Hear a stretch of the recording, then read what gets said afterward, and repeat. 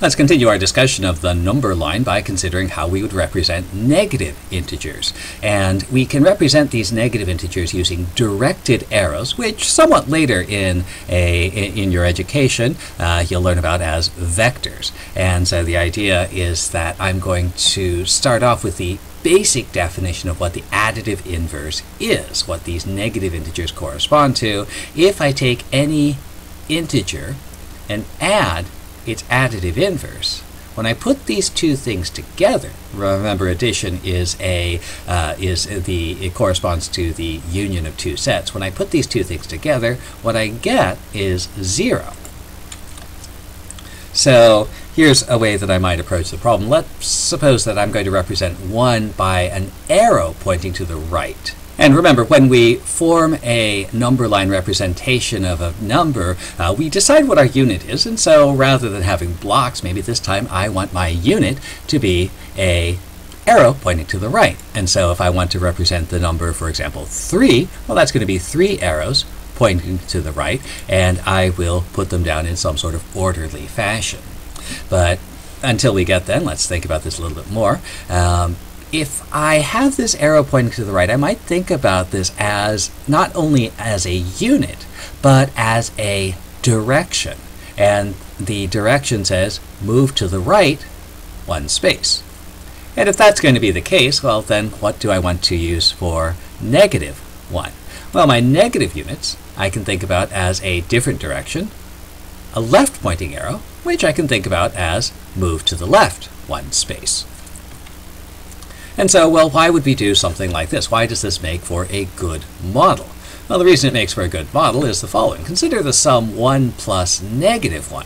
So again, by our set definition of addition, what this means is I want to put together two sets. I want to put together the set representing 1 with the set representing negative 1.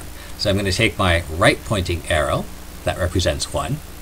I'm going to take my left pointing arrow, that represents negative 1, and here is my set representation of this quantity 1 plus negative 1.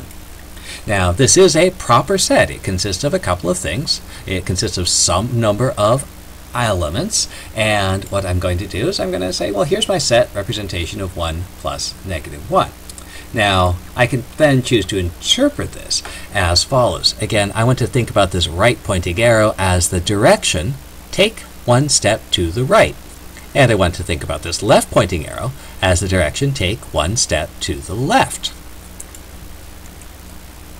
And if I think about the set of all of these things put together, if I take a step to the right and take a step to the left, we're doing the time warp, old reference, but if I take a step to the right and a step to the left, I haven't moved. I haven't gone anyplace. And it's as if I've moved 0, which is what we want 1 plus negative 1 to be. Well, let's see if we can do that. So I'm going to represent negative 3 on the number line, and I want to use a directed arrow as my unit. So since negative 3 is negative, I want to use the left pointing arrow as my unit. So there's my unit, there's my origin, and what do I want? Well, I want 3 of these left pointing arrows. So if this is negative 1, this is negative 1, negative 2, negative 3, and I put them together in a nice order. And the last thing I want to do is I want to put the beginning of the number at the origin. So I'm going to put the wait a minute.